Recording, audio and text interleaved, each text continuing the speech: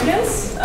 Before I introduce our guest speaker for today, I would like to mention that this visit and this lecture was organized by and supported by an international optical society called SPIE, and also organized by our national student chapter of SPIE, that is University of Latvia student chapter. I would also like to mention that if any of you would be interested in joining our chapter and becoming members of SPIE, then please feel free to come to me after the lecture and ask about it. And also, you can leave your email here on this page, and then I will inform you about all the benefits and possibilities where you can become members if you would like. So, and now I have the honor to introduce our guest speaker, Professor Francesco Pavone from Italy, Florence. He's a professor at the University of Florence and also scientific responsible of the Biophotonics and Biophysics Laboratory of European Laboratory for Nonlinear Spectroscopy. So thank you very much for coming to Latvia. It has really been a pleasure, and the floor is yours. Thank you, Inga, and let me thank also Professor Giannis Pigulis for inviting me, and Inga and Marta for a wonderful dinner yesterday. And it's a great pleasure to be here. I'm pretty much impressed from the town, from the beauty of the town, and also how big is this university. So today I would like to talk of a project, of a topic about biophotonics. And I'm sorry if I'm going to repeat a few arguments that I already was showing this morning. So maybe there are a few people that also attended the lecture this morning, but most of the things they will be different. And I'm working at the European Laboratory for Nonlinear Spectroscopy. This is a center of excellence in Italy, and this is also an infrastructure of the European community. And the biophotonics is one of the fourth area inside. So the talk of today will be mainly based on two things: the shape and the functionality. This morning I was discussing these two topics of shape and functionality in a neural network in brain. This afternoon I will talk about these two features, shape and functionality, in other evening, in other tissue organs. Okay, not only brain. In the last part I will repeat what I told this morning about the brain, but I will talk about tissues like skin, bladder, for example, cornea, and so on. And the shape and the functionality are two essential parts of our life. And if you take many phenomena, you realize that they are connected pretty much together. And if you look at, for example, histology and what histopathologists they are doing, they are exactly looking at the shape, okay, or at the chemistry with the immunohistochemistry to have then the connections between the shape and the functionality. Functionality means abundances of some kind of proteins in cells. And the shape of the cells, it also makes a difference. Think about metastasis, for example. The way the cells they organize in 3D, it depends a lot on cell pathway. It depends a lot on the cell functionality, and it depends a lot on how the proteins are distributed in a cells. Think about the motility of a cell. The proteins, the membrane proteins, what they are called the focal adhesion points, for example, in a translocated molecule, in a translocated cell, the beta integrin, for example, molecule, which are adhesion molecule on the membrane, they localize in a different way depending on the type of motility of the cells. So there is a tight connection between the cell pathway and the shape of the cell and the 3D organization Also, a single cell acts completely different in a cell in a big environment. If you take, for example, a cardiomyocyte, a cell from the heart, and you study the functionality of an isolated cardiomyocyte, then you discover that when this cardiomyocyte is within the tissue, the behavior is completely different. Because it exists a sort of swarm intelligence, we were talking about this also this morning, which regulates the collective phenomenon altogether and makes the behavior of an individual, this is also acts in society, to be completely different when it is inserted in an environment. Now, let's concentrate on morphology. Of course, morphology means microscopy, means tools which are able to see the shapes of the cells. And everybody knows probably that there are wide field microscopes, and everybody probably is using in his lab a wide field microscope. But maybe some people are also using confocal microscopes. And confocal microscopes, they are pretty much diffused now, and the advantage they have with respect to wide field microscope is that they have an optical sectioning which is much, much better with respect to a wide field microscope.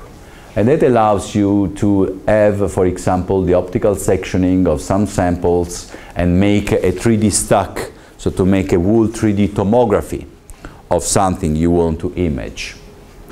Then a new technology was coming out in the 90s after 60 years of incubation, and this is two-photon microscope. And now, as you can see, they are increasing a lot, the number of experiments with two-photon microscopes. And the difference with respect to one-photon microscope is the following. When you want to see something with a laser, you shine a photon, and the photon excites the molecule, the chromophore, a green fluorescence protein, a Texas red, whatever, a CY5, whatever molecule which emit photons by means of fluorescence. And this is what happened. The photon excites the molecule, and then the molecule emits fluorescence. But then you have another phenomenon also, that you can excite with two photons which have half a power, okay, and you emit exactly the same photon in fluorescence. Which is the advantage of a confocal systems like this with respect to a photon microscope? Well, the advantage is that if you take two cuvettes which are containing fluorescence, which is excited and emit fluorescence with laser, in one photon phenomenon, all the beam is exciting the cuvettes and all the molecule into the beam here. Here is the microscope objective, which is focalizing the laser inside here, are emitting. So you are exciting all the sample. Here you don't see anything because the system is absorbing. In two photon, look, you have only this point, which is 1 femtoliter. Why? Because here and here, the density of energy, because it's not focalized, is not enough to have this two-photon process. This two-photon process occurs only into the focus. It's just like when you want to burn a piece of paper with the light of the sun, then you focalize. If you put the piece of paper out of the focus, you don't burn anything, but you just burn into the focus. There's exactly the same things with the two-photon process.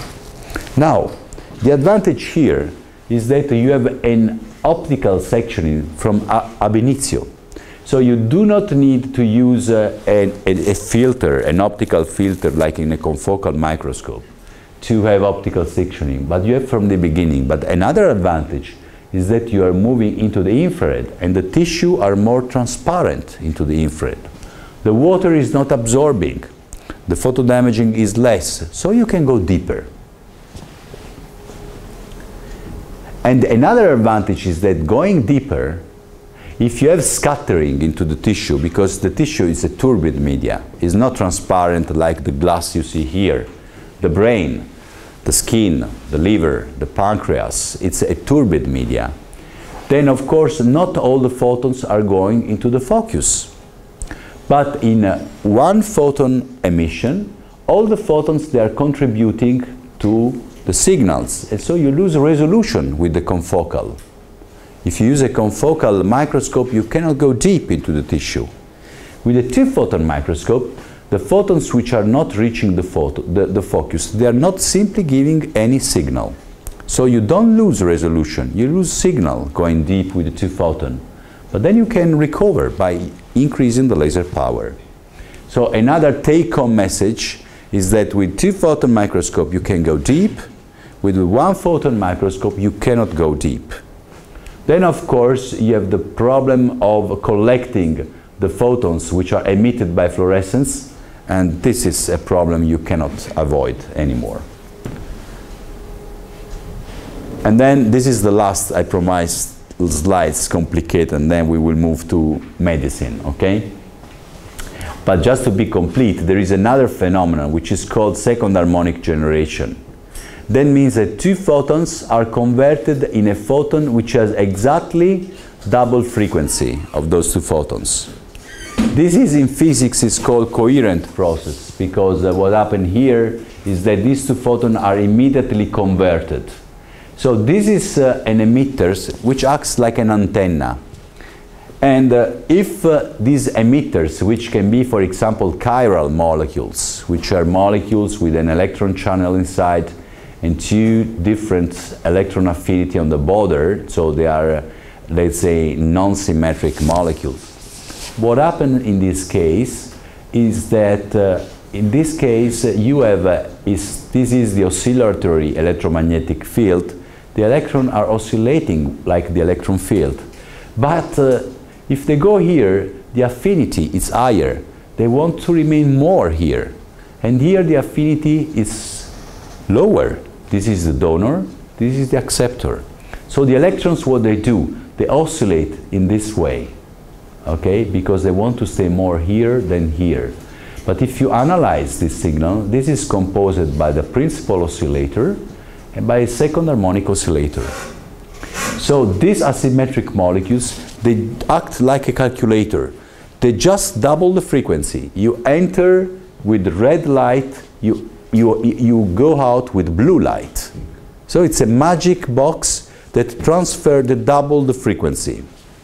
Now, this is interesting. Why? Because these emitters, which are double the frequency, you will see they are collagen molecules, for example. They are myosin molecules. What those molecules are doing is that if the dipole are ordered, these signals are interfering constructively. If, for example, the molecules are upside down, this signal interfere destructively. If the molecules are randomly disposed, the signal does not interfere at all. So what does it mean? It means that if, for example, the molecules are ordered in a membrane of a cell, the second harmonic from the membrane will be very, very high. But if the molecules are dispersed in the cytoplasm, for example, the signal in second harmonic from cytoplasm will be low because it will be not enhanced by the interference. Finally, chemistry. This is shape. What about functionality? Functionality is chemistry. And to do chemistry, we need to assess the chemical content. One possibility to assess the chemical content is the lifetime detection. If I use, for example, 150 femtosecond lasers, okay, then I excite the molecule in the upper state, and then the laser is off. I wait.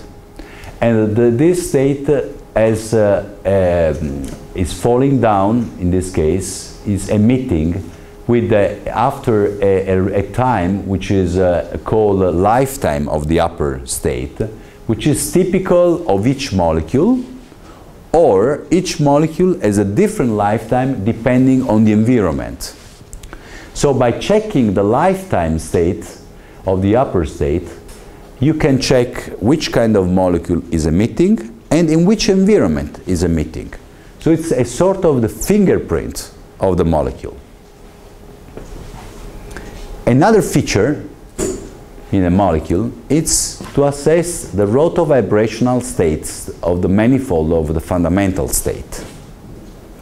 In this case, for example, this is the fundamental state, this is the upper state, okay? What you could do, for example, instead of doing directly infrared detection here, you use two lasers with a phenomenon which is called Raman, or you can use also a stimulated Raman process with a scheme which is called coherent anti-Raman scatterings, CARS. In this case, the molecule is going from here throughout a virtual state to here, and from here, and then you have an emission, which is a stimulated emission here.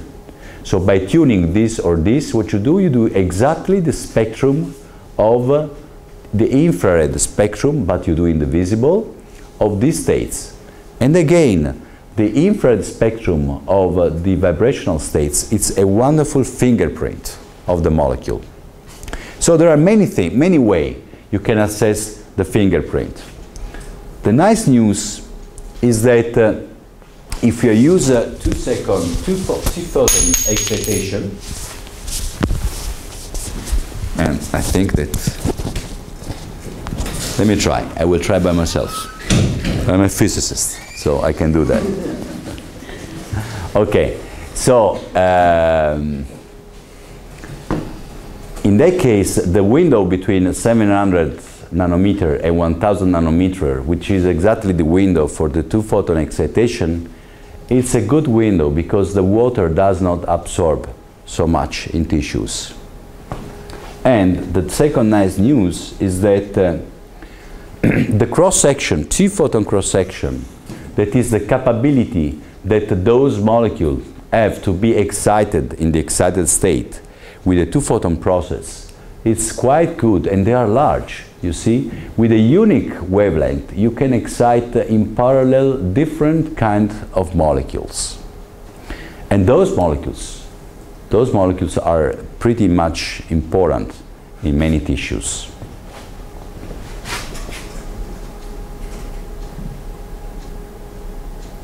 And this is without any added probe. This is in autofluorescence.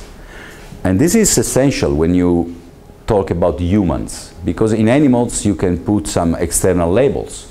You may have a transgenic animal, but for a human this is pretty difficult to have. So label-free detection and assessment of tissues characteristics is one of the most important issues in clinics.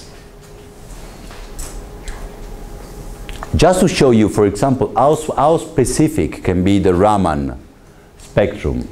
This is centimeters -1, and you see that in a few parts there are some proteins, or even the DNA, or the CH stretch of lipids, or of proteins. They have particular resonances, which somehow are very characteristics of that kind of component.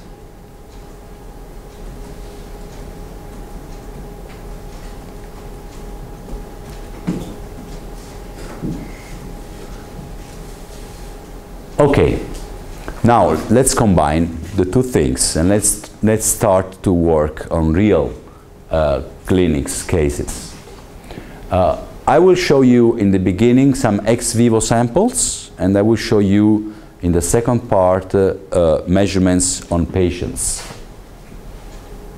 Now, 2-photon detection. We are talking now of bladder, okay? So, if I take, for example, healthy mucosa or a carcinoma in situ, and I make a scanning with my laser, with 2-photon laser, so I go deep in autofluorescence, I can see the cells, I can see the contour of the cell, I can see the nucleus. This is the cytoplasm, which is autofluorescence. The nucleus, the DNA is not fluorescing at that wavelength.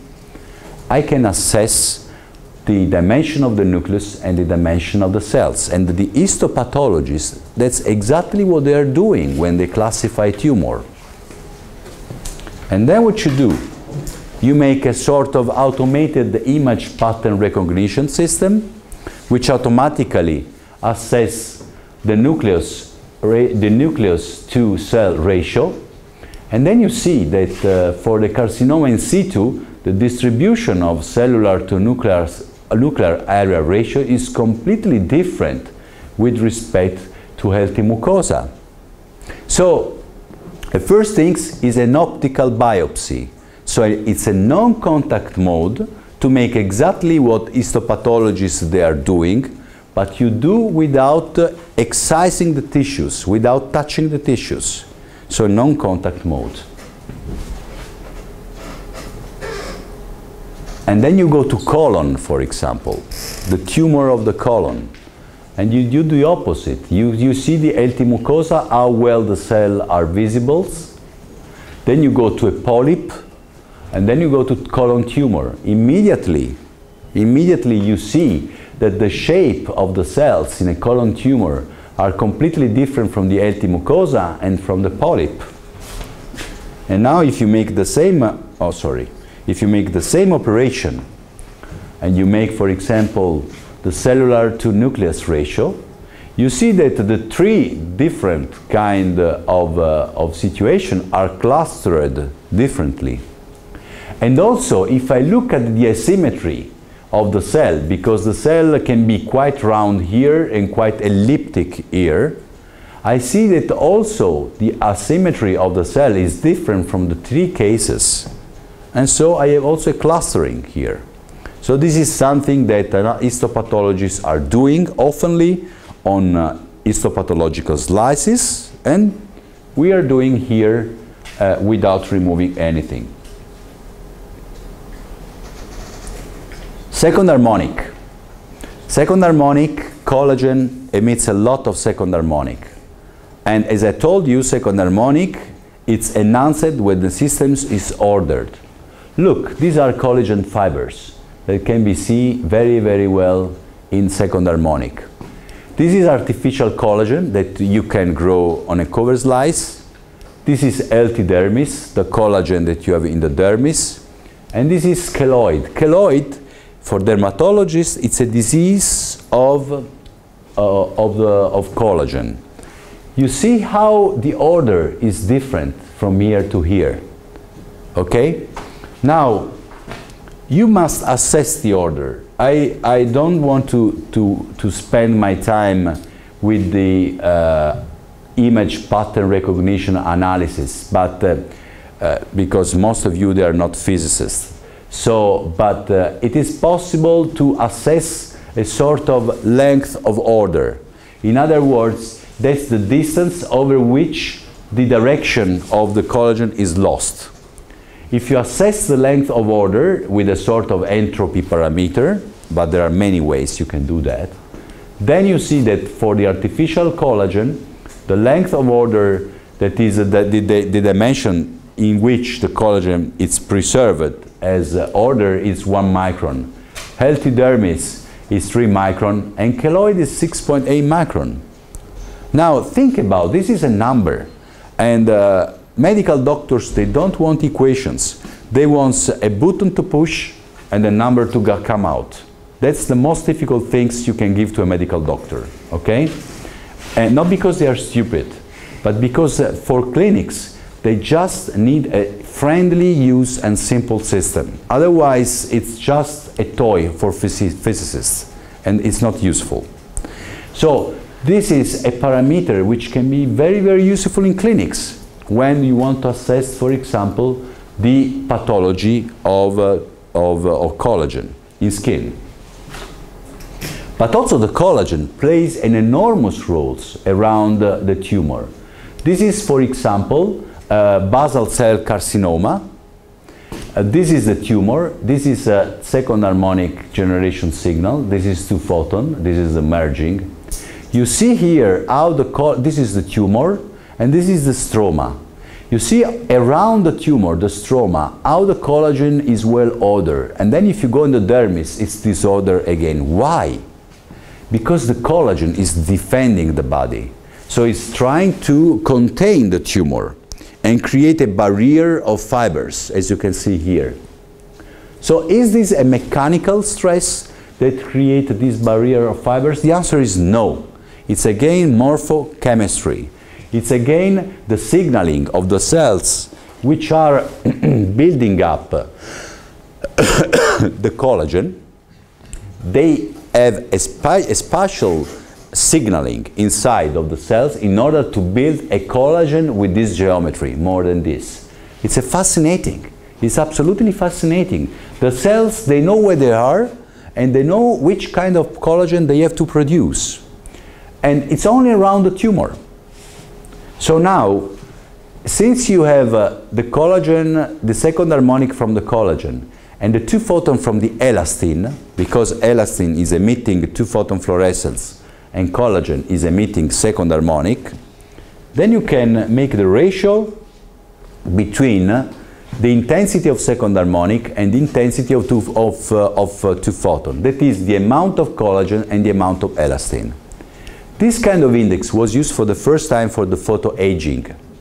If you take a young woman, for example, or a young man, and you measure the content of collagen when they are young with respect to elastin, the photoaging index is pretty much high. In other words, the amount of elastin is quite high. But when a woman or a man, they get older, the amount of elastin is going away. And the elastin is giving the elasticity to the cell, as elastin says, the word. So, this is an index which can be used to measure photoaging. And this is not only for aesthetical purposes. May I have some water, please, somewhere? For aesthetical purposes. But this is also useful when you want to, for example, characterize a stroma. See here this index, how different it is from a basal cell carcinoma, from a stroma, or from a dermis. So that makes a huge difference. This is again an index that clinician can use to assess different kind of regions. If you are in the basal cell carcinoma, if you are in the stroma, or if you are in the dermis. Again, if you go to connective tissues, okay, and this is, for example, when you have a scar after an operation, the keloid is a degeneration of a scar. And keloid, it is a form of disease of collagen. And again, you see here that the order is different. And if you, again, make the measurement with this index ratio, it is pretty much different. So dermatologists can use a lot, this kind of score to assess if this is healthy dermis, normal scar, of keloid. And in the plastic surgery, it's very important. Because in plastic surgery, if someone goes to make a plastic surgery, it's because they want to improve the aesthetics. But keloid is not aesthetic anymore, because keloid is is abnormal growth of collagen.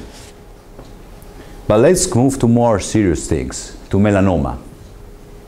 Now, when a dermatologist has to assess a melanoma, sometimes it's very difficult, because the melanocytic nevus, it's pretty similar to melanoma, but it's not, thank you, Inga, but it's not malignous. So usually if you go to a dermatologist, what they do is that they remove, they don't know, and they remove, just because by risk, not to have risk, they remove. Then the histopathologist says, okay, this is good, or this is bad. By doing optical biopsy in this way, you do not need to remove, because you can distinguish, for example, the second harmonic, which is the blue one, from the 2 photon, which is the green one, which have a different feature. For example, let's make an example. These are the 2 images, okay, separated, 2 photon and second harmonic for a melanocytic nevus. For example, what happened here is that in a melanocytic nevus or a dysplastic nevus, which are nevus, pretty to melanoma, but which are benignus, not malignus.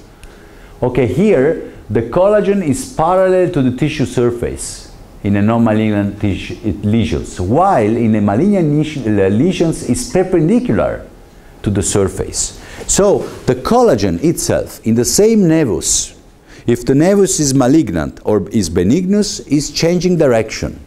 Okay? So assessing the direction of collagen is absolutely pretty important.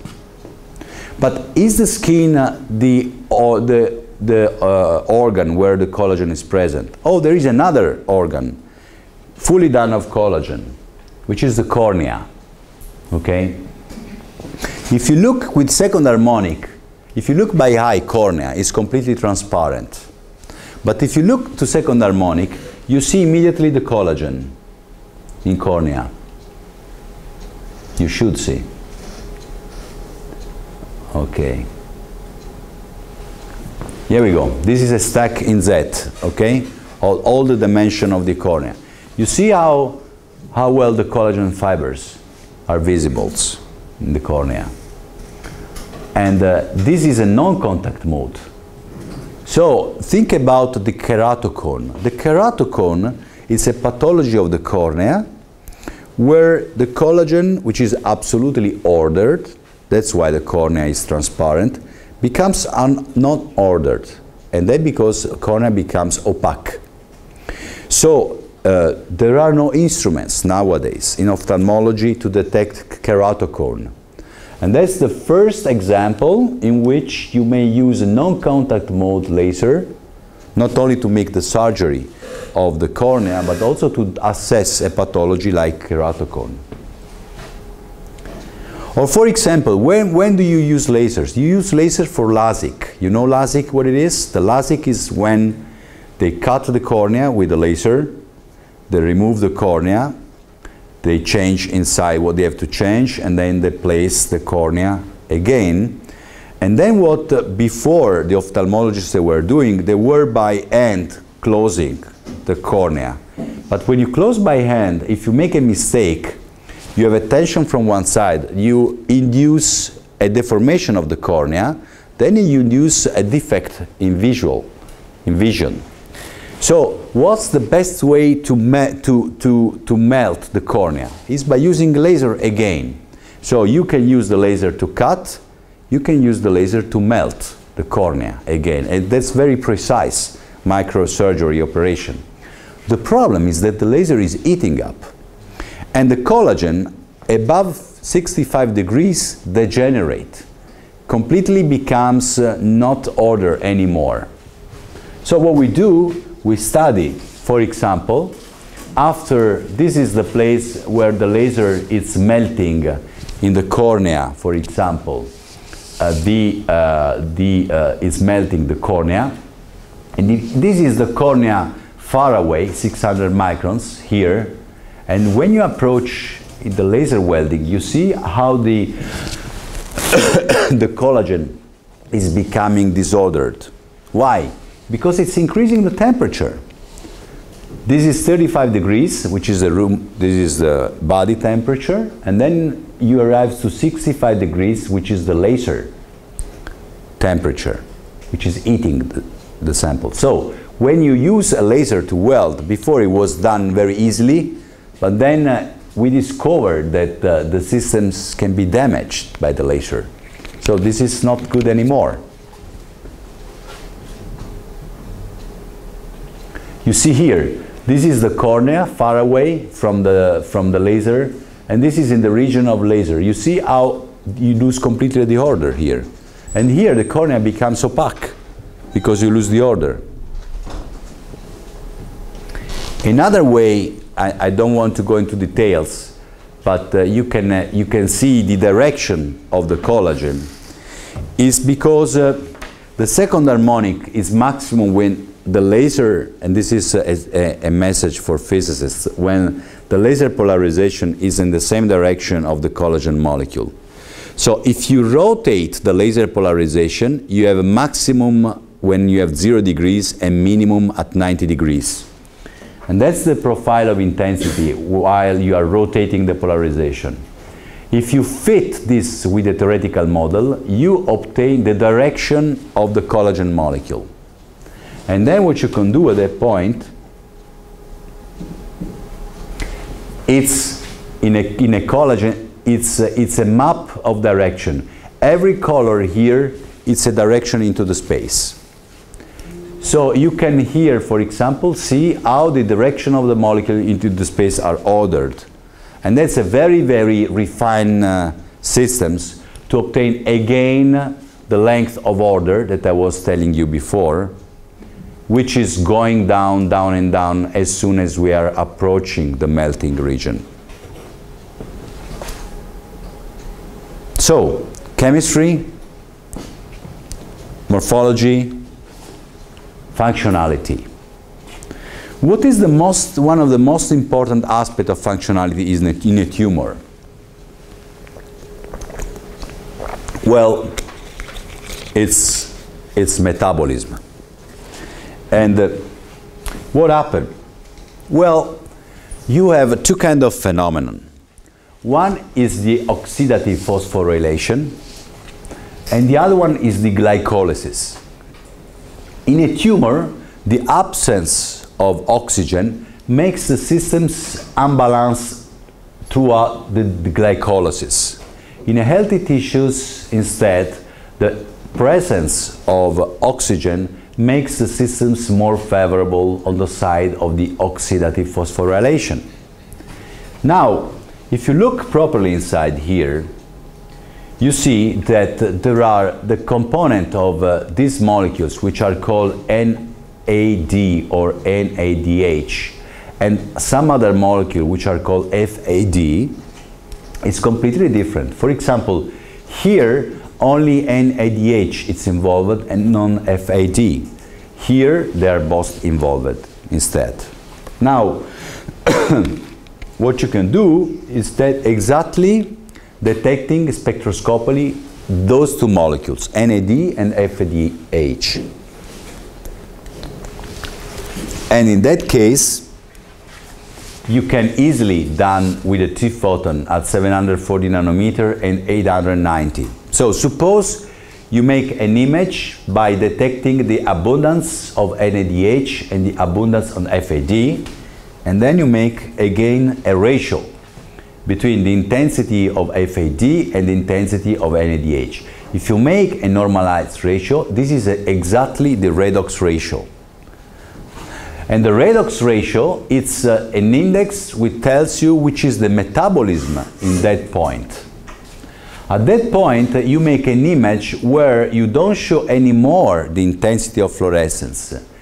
The intensity of the pixel is the redox ratio number. So this is an image for clinicists, because for clinicians, because in that case you see here that the white, for example, corresponds to a higher metabolism and the black to a lower metabolism. So you can see directly in an image the amount of metabolism. So take, for example, the bladder, just to show you how different can be an image in this case. This is an image of healthy mucosa in false color of redox ratio, and this is an image of carcinoma in situ. You see how different they are. So this is a visual way to suggest to clinicians that something is happening at the metabolic level. But take the colon, for example. This is very, very explicative. If you take a healthy mucosa, you take these images in false color of metabolism, you see how the polyp is much more near to the colon tumor than to the healthy mucosa. That's why when they make an endoscopy and they find a polyp, you have to follow up, because the metabolism of a polyp is pretty similar to the tumor, and it's very easy that a polyp, if it is more than 1 centimeter of the dimension, they can translate in a tumor after a few years. So that's why you have to follow up the polyps pretty much. Now, of course, everything works well when you put everything together. Second harmonic, T-photon, cars, for example, and every one of those signals is giving you a complementary information. One important issue, for example, are arteriosclerotic plaques. This is a section of an artery, and here in this artery you have in red the cars. These are lipids, okay, because the car signal is giving lipids. In green, T-photon, and these are elastic fibers, okay. This is the cross section of an arteria. And in blue you have second harmonic. This is collagen, okay. So you can distinguish the three images with respect to each other. And let me tell you an example where we see a very interesting thing. If you take cars and you take second harmonic generation, what you do here is the following. You take different zones, and what you do here, it's unlikely here the contrast is not very high. In this point, if I make cars, this is the Raman spectrum, okay? Every molecule has its own Raman spectrum. So the Raman spectrum here is the fingerprint, like your face. Your face is unique, like the Raman spectrum. So every molecule has its own face, its own Raman spectrum. So I associate every color here to different molecules, okay? So I can, in principle, know the composition of molecules with Raman spectrum. Then what I discover here, okay, that in the point in which there is second harmonic, okay, there is a Raman corresponding to cholesterol. So I found that cholesterol is producing second harmonic. But this is an important discovery, because I can at that point bring an endoscope, and in the last part of my talk I will show you that. I can bring the endoscope directly, and this has been done on rabbit, for example, on the arteriosclerotic plaque, and I can check first the degree of cholesterol, second the degree of organization of collagen, because plaques are not dangerous unless they are closing the arteria, but they become dangerous when they detach and they go to close other venom. When do the plaques detach? When the collagen is not able anymore to take them attached to the walls. So if the collagen is going to change, then the plaques is going to be detached. So if you study with second harmonic cholesterol and collagen, then you know if the plaques are dangerous or are not dangerous. And then, of course, with Raman maps, you can study also the composition of the plaques. So this is a very promising tool to study arteriosclerotic plaques in humans with fiber optics. And with respect to histology, this is the histological image. The optical image has a better contrast and resolution, has a better sensitivity. There is no labeling. And as we're telling you, it's potential for automatic image analysis. So let's move to clinical now. Let's move to patients. Until now I show you images on ex vivo samples. Now we move to patients. The way you move to patient is that microscope is completely built in this small box, and here there is everything. There is the scanning head, there is the detection, and this can be excited with T-photon, second harmonic, lifetime imaging, and Raman. And the laser are not passing throughout the fiber, because the fiber are perturbing the laser, especially if it is pulsed laser. This is a 7-meter arm that allows you to move this cube in all the direction of the space without perturbing the laser beam inside here. Okay. Now this is a drawing of the design inside. And that's it. That's real patients. On the left, it's the granular layer, which is the most superficial. You see how well the cells, the cytoplasm, and the nucleus are visible. Then you go, these are hairs, wrinkles. Then you go down deeper. This is the spinous layer, the basal layer. And then you go and you check immediately. Oh, unfortunately, oh, here we go. This is a Z stack of the dermis, you see, of the collagen. So you can go deep, deep, and deep and see the collagen. Why it's so important? Well, take for example resurfacing. Resurfacing, it works that they drill a hole in the skin, for example, okay, and what happens is that this hole drilled inside makes the tissue regrow here, and the collagen, the amount of collagen to be much, much higher, okay. I give you an example here of a woman with an age less than 35 years, so a young woman. If you take the collagen before and after the resurfacing, it's pretty the same. So if there is a young woman that goes to the aesthetic laboratory to make a resurfacing, it just wastes money, okay? Now, then you take a moderate age between 35 and 60 years old. And then here you see that you have a moderate advantage. But the advantage, it's impressive over 60 years. Over 60 years, you have a regrow, an enormous regrow of the collagen, okay? So that's a follow-up method for laser therapy, for example, to study how laser therapy is working. Let's move to a more serious things, the psoriasis. Psoriasis is a pathology, it's a severe pathology, very severe pathology, that is altering inside of the cells, the blood vessels, okay, and it's thickening some elongated papillae, which are these ones, okay. So it's a dilated blood vessels, okay. It's elongated dermal papillae, this one, elongated red ridges, and thickening of the epidermis.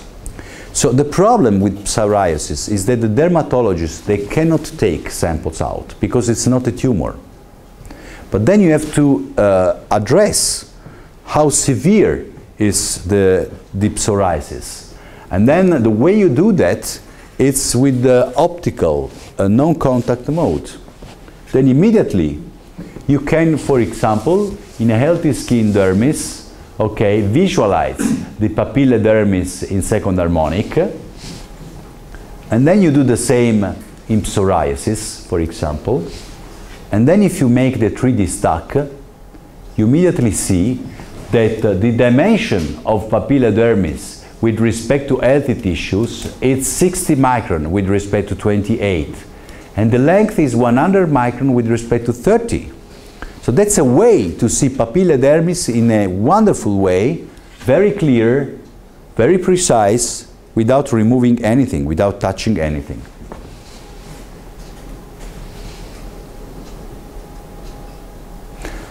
Now, this is doable on the skin, but what about when we want to go inside? We want to see internal organs, for example. We want to work on the brain for brain neurosurgery, for example. One of the main issues in neurosurgery is that tumors of brains or epileptic tissues or inflammation tissues is not distinguishable by healthy brain. And of course, if they have to remove, they don't want to remove healthy brain. So you need some tools to individuate optically which is the correct tissue to remove and which is not. The same from the other organs. So The way to do that is, okay, deliver different lasers to make a multimodal image, a multimodal detection, spectroscopic detection. Here are 3 lasers, one at 440, one 378, and the other one 785. These 3 lasers are, these are pulsed, so you can excite NAD and FADH, again, metabolism, and here you can make Raman for the fingerprint. Everything goes inside of a central laser delivery fiber. The central laser delivery fibers, it arrives to the sample, and then the fluorescence light in the Raman signal, it goes to a spectrometer.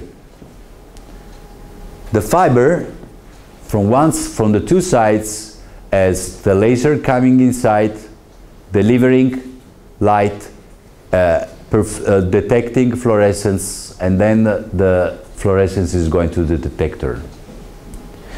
If you look at the distal hand, okay, the central fiber is delivering the light, and the other fibers are neighboring, so they are collecting fiber, they are collecting light. And if you see the design, it's like this. One fiber at the center, it's sending photons, and here you have excitation, and the excited fluorescence then goes in the neighboring fibers. So you don't have back reflection here, but you, with this sort of banana shapes, diffusive banana shape, you collect Sidon. And how deep can you go? Here you can go really deep. You go deep like this, which is about 1-2 millimeter. So you can go really deep in this case. You lose image, you don't have an image, you only have an integrated signal coming from this cube, but it's very powerful because it's a multidimensional spectroscopy. So the fiber, the endoscope is very narrow, so it can enter the service channel of a cystoscope, for example, for inspection of bladder. But can be used for brain, can be used for pancreas, can be used for liver, and can be used for colon. We applied to melanoma, and the results were really astonishing. When we apply to melanoma, we have about 10 malignant melanoma, 10 melanocytic nevus, 20 healthy skin, and 2 seborrheic keratosis. And then the difference, the results, for example, if you see the fluorescence emitted when you excite at 378, the melanoma, the nevus, and the healthy dermis, they are completely different, the emission. So there is a difference in emission. And if you go, for example, for the fluorescence emitted but when you excite with 445 nanometer laser, against there is a difference. And with Raman, against there is a difference. So this kind of systems can be very, very strong at that point to separate different kind of melanocytic nevus from melanoma. And we had a nice example. One day, one patient came to us. It was analyzed by the dermatologist, and the dermatologist says, remove this nevus because it is malignant. Before going to excision, to the surgery room, we analyze with this optical pen, and we say, oh, this is not malignant, this is benignus. And then we bit a pizza on that, okay? Of course, in Italy, we always bit pizza. So, then he went to the histopathologist, and we were right, okay? So we also pretended the beer, of course. So that works. That works very, very well. So this is a promising tool, and maybe we can put together the spectroscopic with the imaging modality, okay? So let me close with something more dedicated to the anatomy Okay, we were now looking at a single piece of organ, but in general it's important to see the whole organ, because the whole organ has a structure which is characteristics of the whole organ itself. If you take the heart, for example, the structure of the vasculature, the structure of the connections between the cardiomyocytes is typical of a heart, and it's typical of a pathology. If you take a brain, again it's the same. Some mental disorder, as I was saying this morning, they are connected not simply to a behavior problem, not simply to the chemistry, but they are connected to a real different structure into the brain. Take the autism, for example. The autism, it was treated by psychologists at the beginning, then psychiatrists, and then now we are discovering that an autistic boy, he has a completely different structure of the cerebellum. Take the schizophrenia. Take the obsession, the compulsive obsession. Okay, a serial killer that for obsessive compulsion obsession kill everybody in a room with a machine gun. He has a problem of structure of Purkinje cells into the cerebellum. So even Alzheimer, even Parkinson, they have a different structure. So it would be very important to have a tool that is able to make a tomography of the brain with a much higher resolution than nuclear magnetic resonance, because a nuclear magnetic resonance has a resolution of 1 millimeter. This is not enough. We must arrive to the cellular level. So it is possible to make a tomography of the whole brain with the cellular level resolution. And that's the ending part of my seminar, whole organ imaging of brain. Now, brain, it's a real macroscopic challenge, because in the brain you have processes like dendrite and spines which are at the level of few hundred nanometer. And you need to see that. Because one of the problems of Alzheimer is that in the very, very early stage, when you are 30, 35, and you have Alzheimer, you don't know, but you have Alzheimer probably, but in a very weak way, the Alzheimer is perturbing the connections, so the spines, not creating anything bad. But then when the illness goes on and goes on, at the end you have the amyloid plaque, which is destroying the brain when you are 60, 70, 80. But that's the final part of the story. That's the end of the story. But at the very beginning, it's an alteration of the structure when you are 30 or 35 of those connections. So if you are able to see that in a really advanced, then you can really address the pathology. And then, of course, those processes are organized in an arbor of connection. Then your scale goes from 1 micron to 100 micron. This is also important to be seen, because the arbor of connection into the brain are related to computational characteristics of the human being. And then all these are organized in a bigger structures, which is the brain, which can be tens and tens. We are talking of the mouse in this case, because this measurement, of course, have been done on mouse. But they can be, of course, a few millimeters. So you need a tool which is able to have an image of a few millimeters with a resolution of 1 micron, like confocal one. And this is very important, because many parts of the brain are connected with other parts of the brain by means of bundle of axons. And these connections are not known.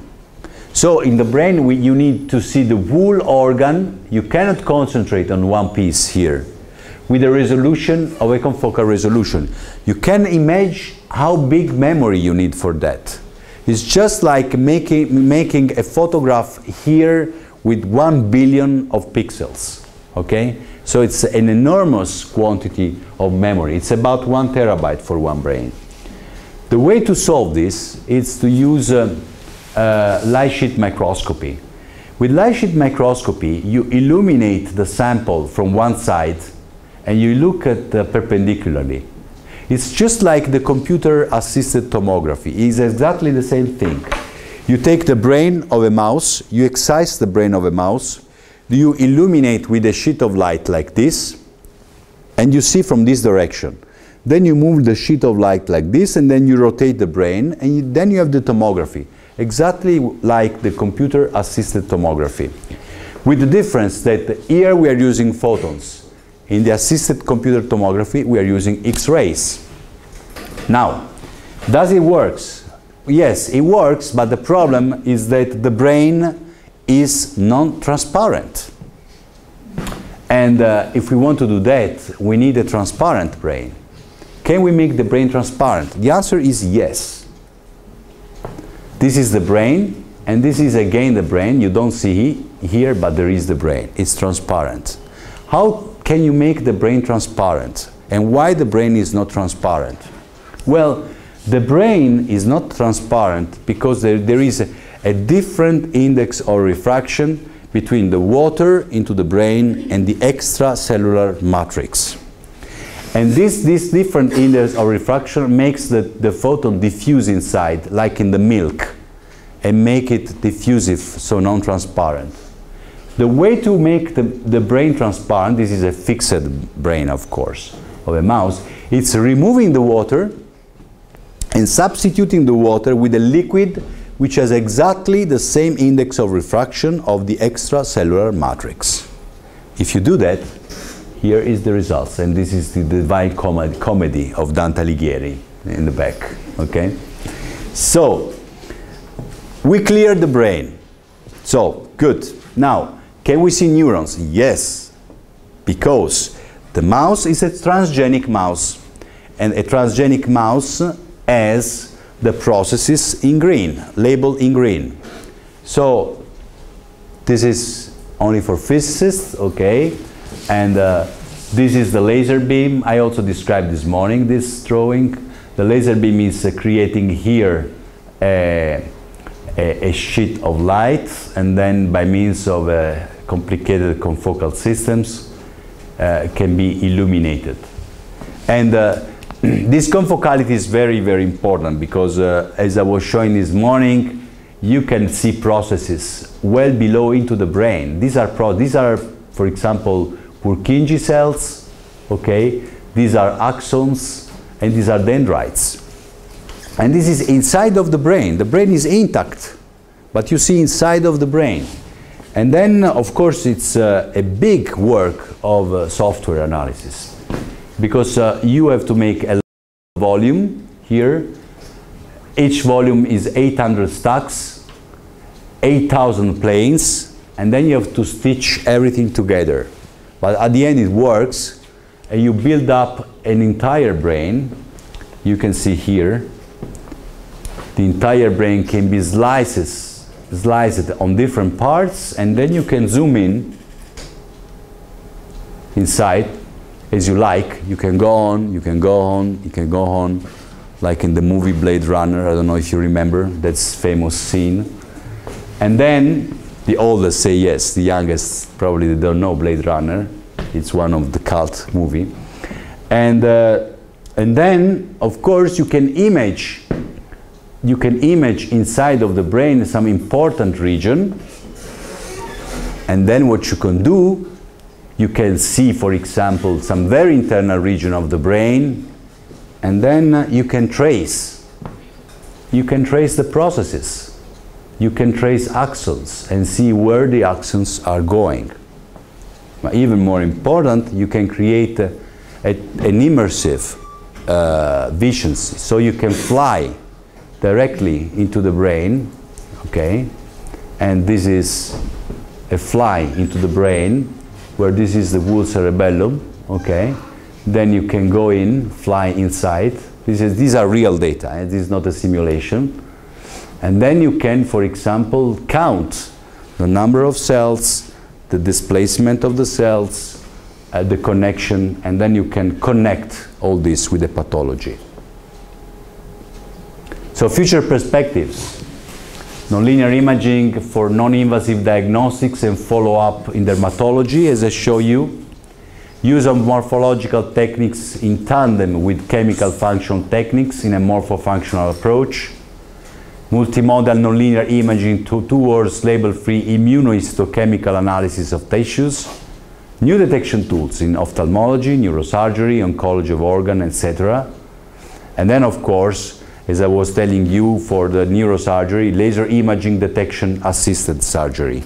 So you help the surgeons to remove the proper. You guide the surgeons during the operation. So, first of all, I will thank the people of my group that were participating to this work, but also I thank the people from National Research Council, from the Biomedical Campus, from the Institute of Photonics in Jena, for Department of Neuropathology, Department of Clinical Physiopathology, Division of Urology, Dermatology, and Human Pathology. And finally, let me thank you for your attention.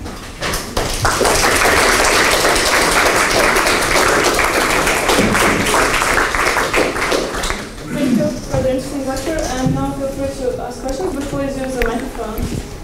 So, are there any questions?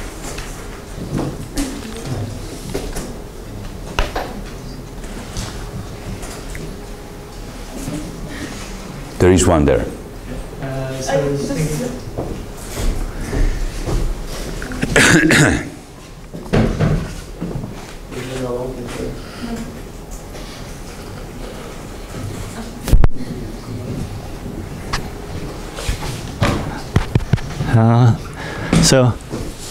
Is it working? Okay. So I was thinking, what about the damage thresholds for these applications you were mentioning, let's say for the brain or for some other kind of tissue? Actually, after taking this image, was the brain actually damaged or not? Or haven't you checked that? Yeah.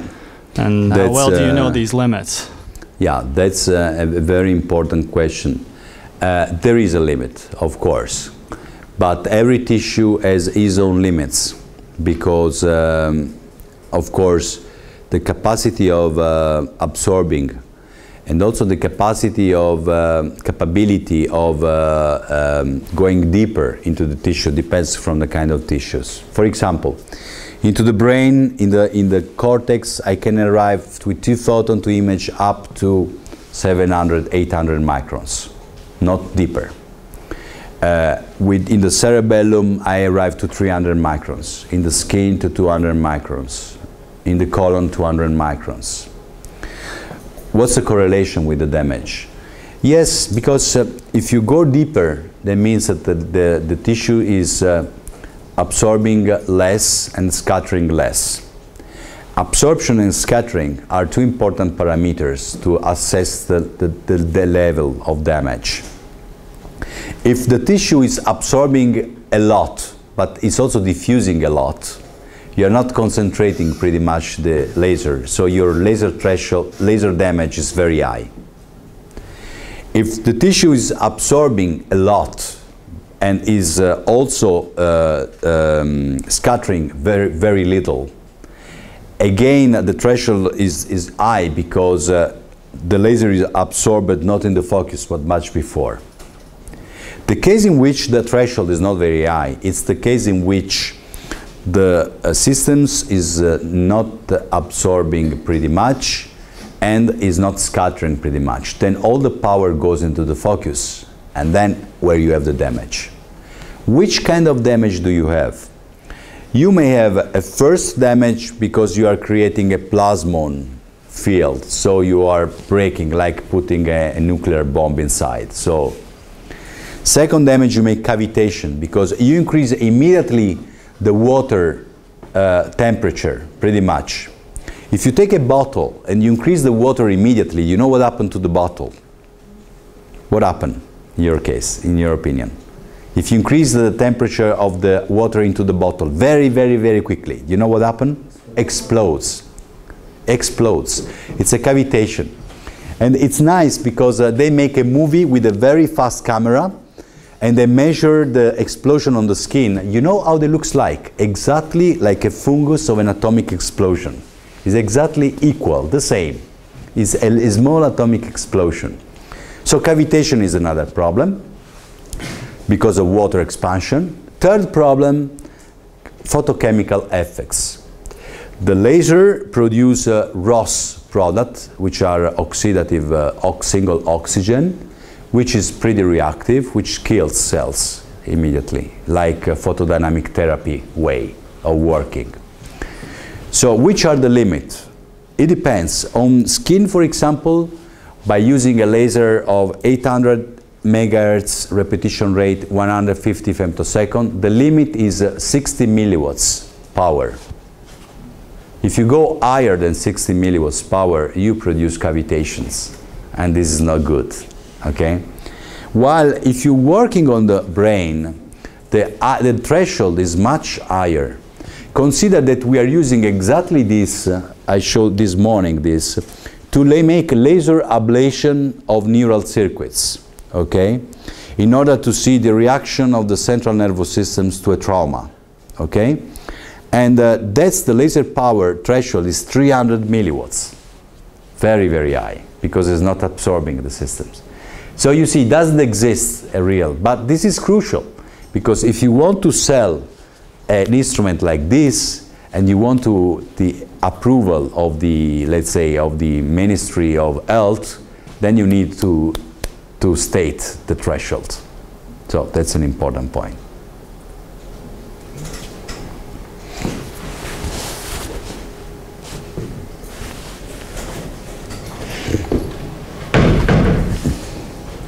I wanted to ask,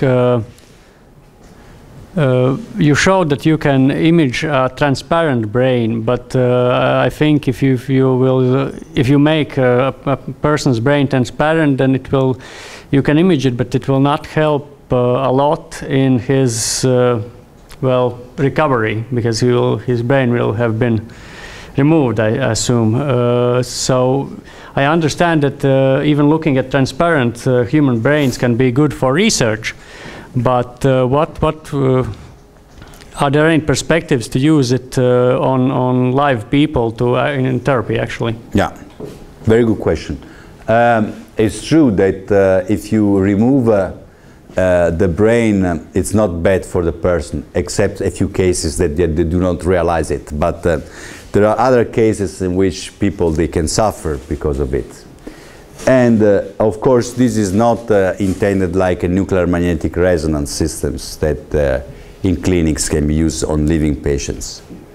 But do not forget that, and that's where we are moving on, because this is working only on animals, because the clearing process is stopped by myelin. Okay. Now we found a new protocol that is working on human samples. Now we are working with the pediatric hospitals, and they have a good library of child brains that have problems with tumors, and they are unfortunately dead childs, okay? So we can assess that. And this is because, of course, not used in everyday clinics, but it's for research, as you're saying.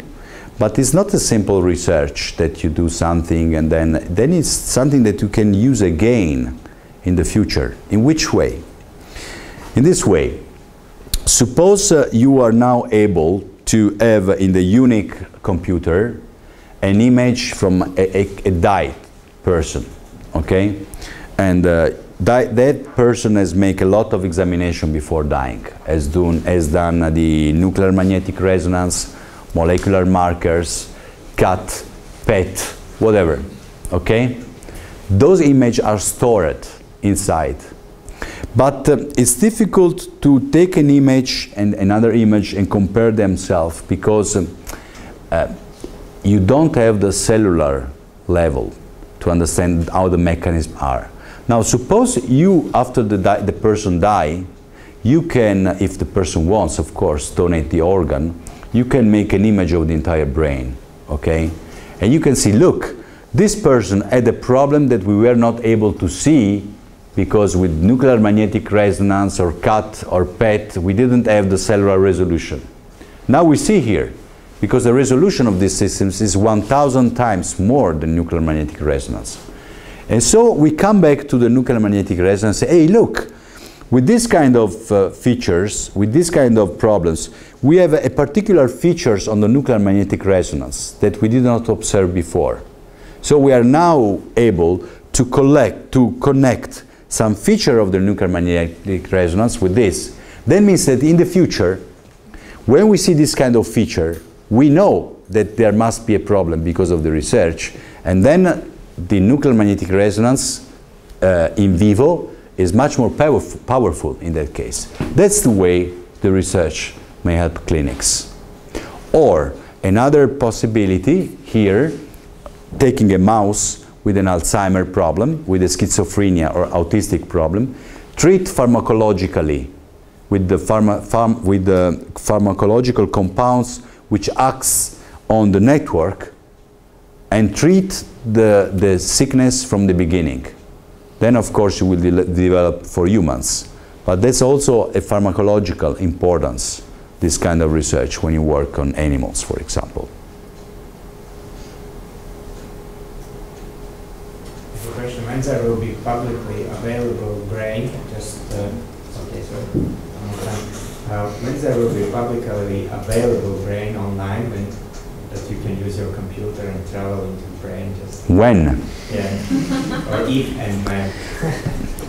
Well, soon probably, because there was an acceleration in the research of 3-4 years in the last month that I did not expect. First, the capability to clear human brain, which was not possible before. Second, the capability to have those brain labeled post-mortem. Third, the capability to navigate into the brains. This morning I tried to show, I don't know if this now is possible, a Google Maps, a Google brain. We make a Google brain which is inspired to Google Maps, and we apply to the brain, okay? So well, it is possible to navigate into the brain, but unfortunately, again, it's not possible to see here. To navigate into the brain, yeah, I don't see Dropbox also here. To navigate into the brain in remote, okay?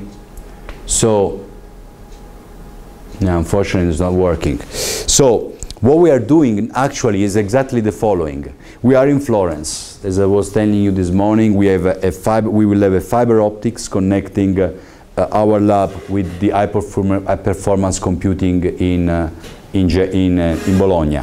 Okay? So a human brain is a petabyte. So it's a huge amount of information. Will be transferred there. And then we will work in remote. So all the stitching algorithm will be plugged in directly in remote, in cloud modality, okay? Everybody now we are working cloud modality. We, the mathematicians, the engineers that are elaborating the images, we are working cloud modality. And then also this Google Maps is working in cloud modality. So the idea at the end is to give to clinicians a sort of facility that they can access, and they can navigate for that kind of pathology or the other one and so on. Of course, you need thousands of petabytes because every brain is 1 petabyte. But I think and I hope that in 3-4 years we will be able not to have thousands of brains, but at least to prove that all this system works. And in the last 10-15 years, we may have probably the complete library of thousands of people.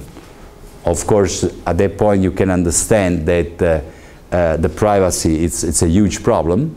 And then we have to, of course, cover the identity of people. But the difference is that when Einstein was dying, everybody was preserving his brain, but for nothing, because nobody understood how to analyze the brain. Now we have the tool really to analyze why Einstein was more intelligent than others, if he was, or it was just for luck, you know, that he discovered what he discovered. So.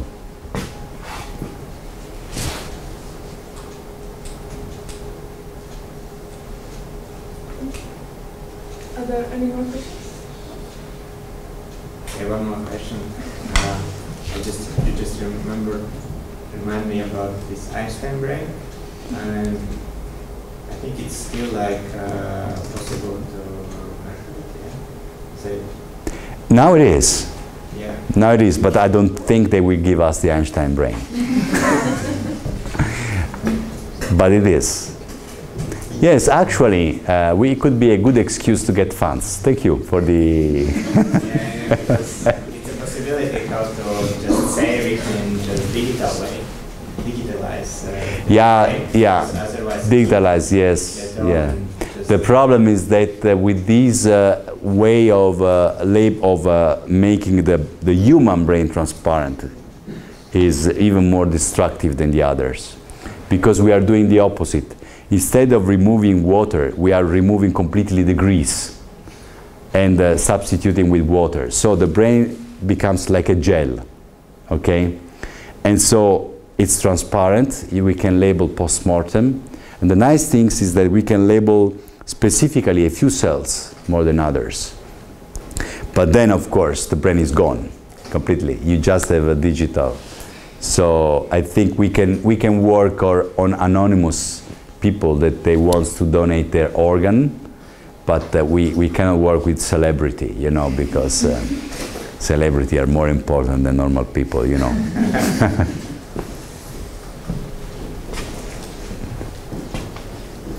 Okay, no more questions? Then thanks again. Thank you.